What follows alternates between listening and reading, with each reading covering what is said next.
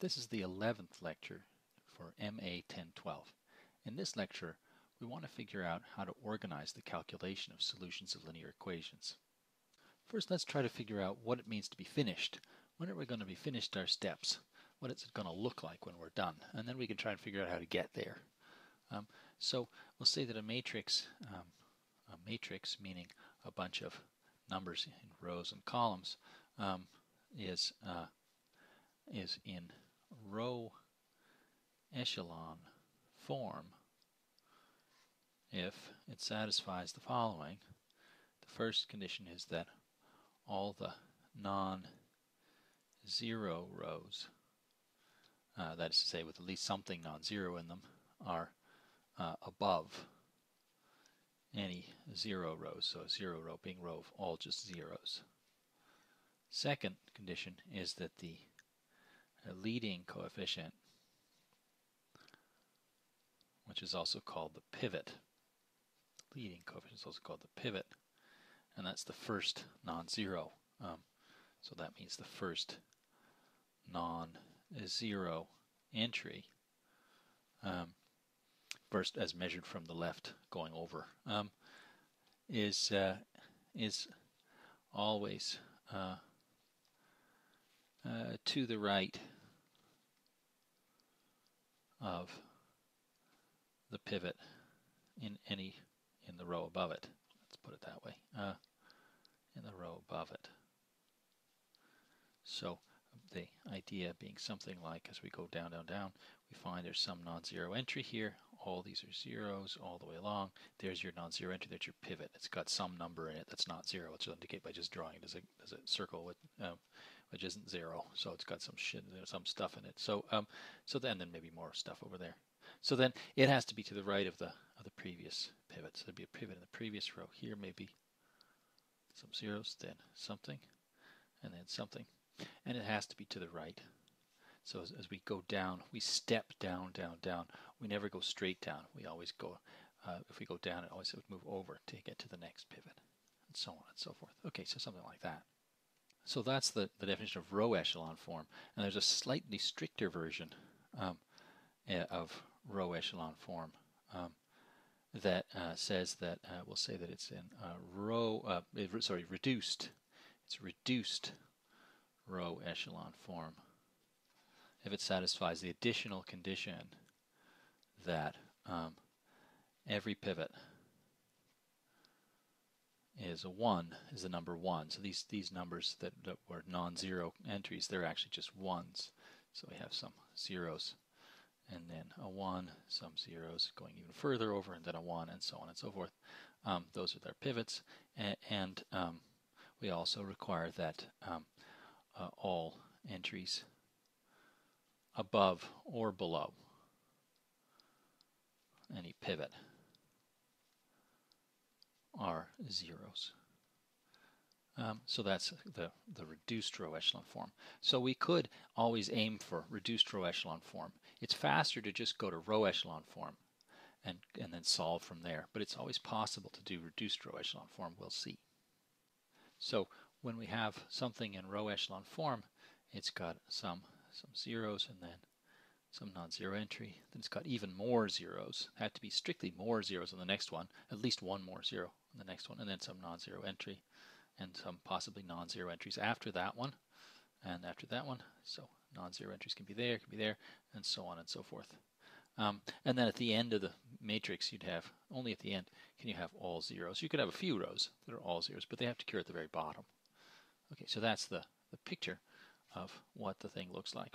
Okay, so that's what row echelon form looks like, and reduced row echelon form is slightly stricter criterion. If we want it to be reduced row echelon, we have to have that it looks like, well, there's maybe some zeros, and then a 1, and then anything can come after that, then a whole bunch of zeros, at least one more zero, and at least one, maybe several more zeros, then a 1, and then anything can come after that. But this is a 1, so there has to be been a 0 above it and below it all the way down. So it has to be, this would have to be a 0 as well. So in the reduced row echelon form picture, when you get a 1 showing up as its pivot, the leading entry, the first non-zero entry in its row. Everybody has to be 0 all the way up here, all the way to the top, as well as all the way to the bottom. So that's the reduced row echelon form. It's not just row echelon. We can always get to reduced row echelon form, but it might not always be the computationally fastest way to come up with the answer to the linear equations. There's a bit of danger here in that the terms which we've used, row echelon and reduced row echelon, are used somewhat differently in different books. So you might come up with slightly different terminology in some books, and some authors don't distinguish the two. Some authors say that when they describe a row echelon form, they require that it also have the properties of a reduced one, and so on.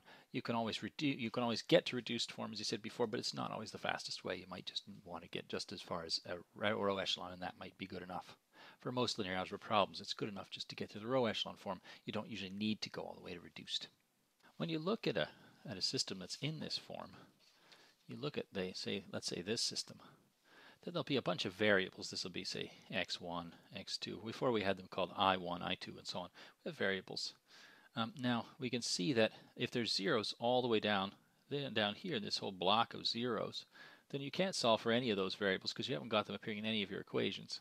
But this one will solve for a variable, and this one will solve for a variable. So let's see if we can make it a bit more explicit about how that looks. If we were to have some kind of matrix that looked like, let's say, 0, 2, 0, 0, 1, 0, 0, 0, 0, 4, 0, 0, 0, 0, 0, 0, 0. Maybe we'd have our augmented matrix, 0, 1, 9, 7. And let's put some more entries in here. We can put any junk in here we want.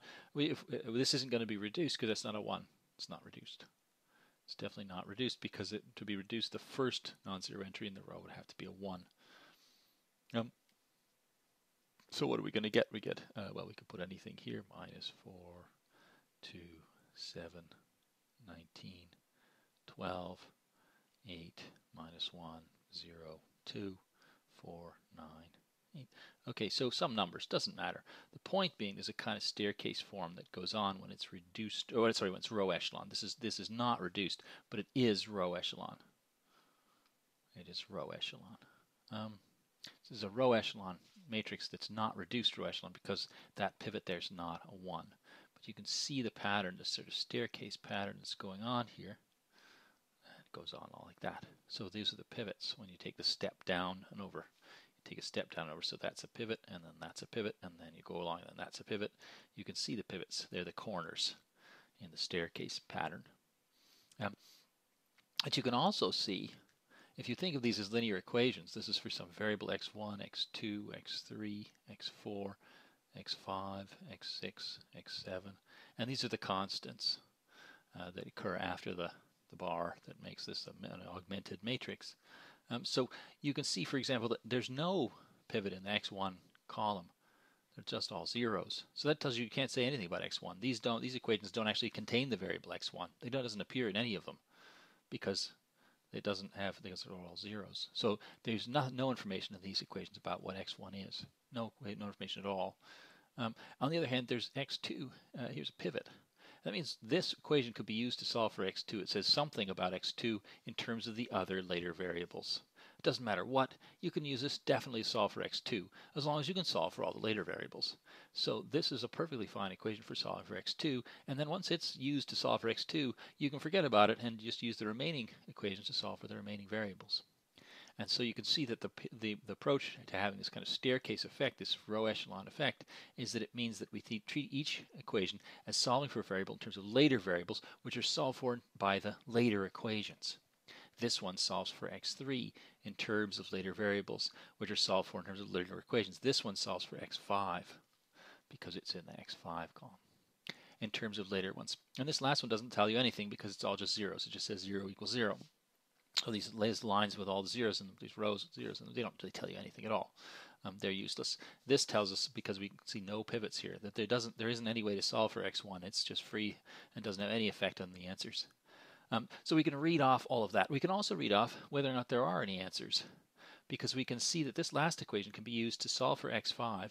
It's some amount for x5s. It doesn't matter what amount it is as long as it's a non-zero amount of x5s in terms of the other variables. So I can solve this equation for x5 in terms of any values of x6 and x7. I can plug in anything for x6 and 7 into here. 8 x7's here, 9 x6's here. It doesn't matter what they are. Plug in anything at all, and I can use this to solve for x5. So I can definitely solve for x5. x6 and 7 can be anything. I can solve for x5. I can use this equation to solve for x3 and this equation to solve for x2. So we can say that x2, 2, 3, and 5 and x5 are together functions, some linear functions of the variables that I didn't solve for. Well, x1, which doesn't actually appear at all in any of them, but in the other variables that appeared, so 2 and 3, we didn't use 4 yet, so if we put a value for x4 in, we'll be able to use it here to solve for x3, and in an equation that involves x4, 5, 6, and 7. So we'll be able to use these equations to solve for 2, 3, and 5 in terms of the other variables that we didn't use, and x1 isn't one of them because it doesn't appear at all. So it's in terms of x4 and x6 and x7. So you can see that without knowing what the solution is. You can see somehow the geometry or the structure of the solutions because you know that these variables can be treated as varying freely. And also, of course, x1 is completely free. It can be anything because it doesn't appear in any of the equations. So x1 can be free. It can be anything at all. x4, 6, and 7 are free variables. They can be anything at all. And then you can read off the value of, this case is x. This solves for x5 in terms of 6 and 7. Then you can plug in that x5 into whatever its value is into here and use that to solve the remaining equations for x2 and x3.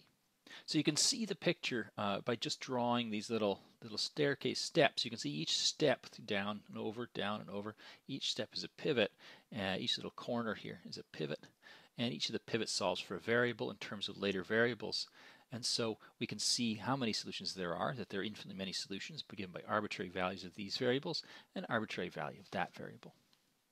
In particular, what's noticeable about this is that I could answer the question as to whether or not there are solutions and how many there are without actually solving the problem. I don't know what the solution is. I don't know how to solve all these equations. In principle, I could keep going and find the solution. But what I'm trying to point out here is that the structure of the solutions becomes clear when you reach row echelon form. Once I get to row echelon form, I see these little steps, each of these little corners here. That's solving for a variable, that's solving for a variable, that's solving for a variable. So I can solve for one variable at each of those corners, and each of those little steps downward gives me a solution for one of the variables in terms of later variables. And so I can see which ones are solved for, and then which ones are not solved for, which remain free. So I can see that there are, in this case, 4 variables free, so there's 4 dimensions worth of solutions, and then the other 3 variables are solved for in terms of those. And I can also see which variables don't appear at all because they're columns of zeros. If there weren't any solutions, I could also see that. That's worth pointing out. So if we wanted a simple example where there are no solutions, how do we see that there are no solutions? That's also easy to see in terms of the row echelon form without having to go all the way to reduced row echelon. You can already see whether or not there are solutions. If we look at a simple row echelon form,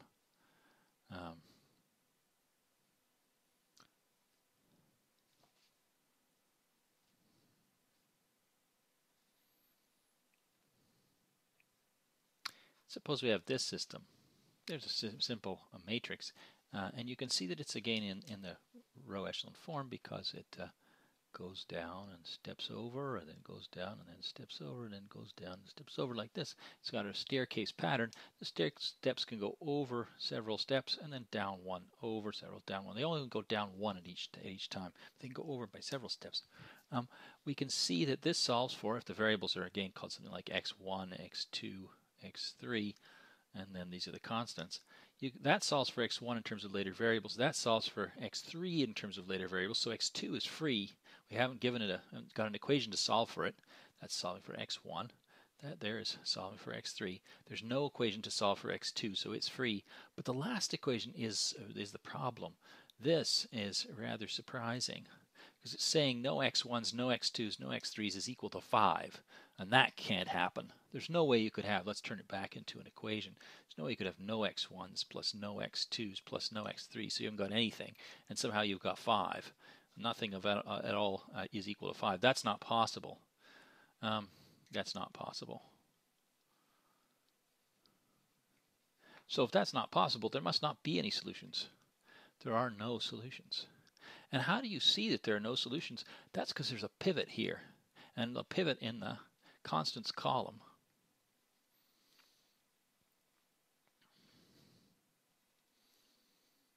Constants column.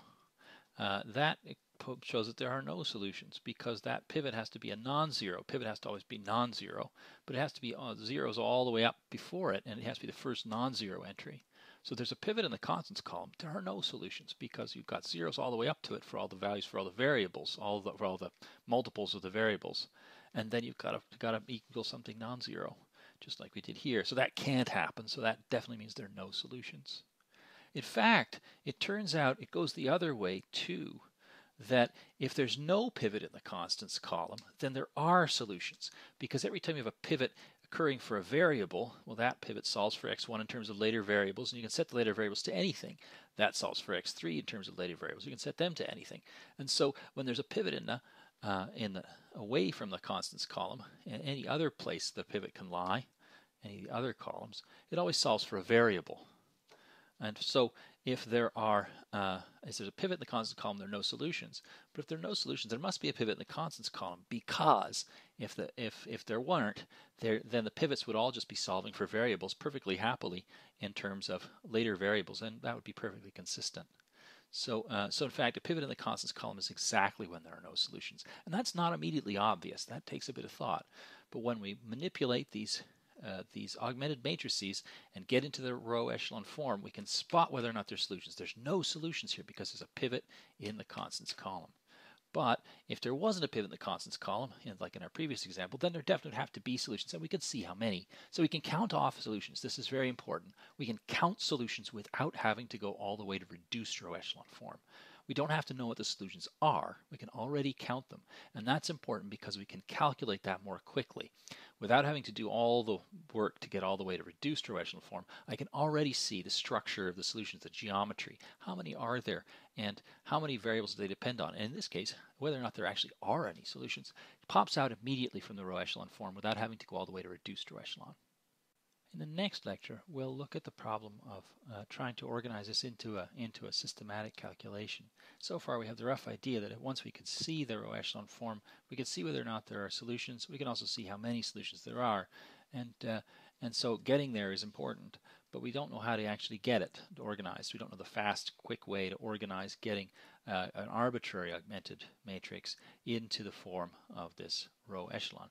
We have the rough idea as to how to do it because we've done examples, but we need to organize it into a system, and then we'll be able to use that to rapidly calculate with large systems of linear equations.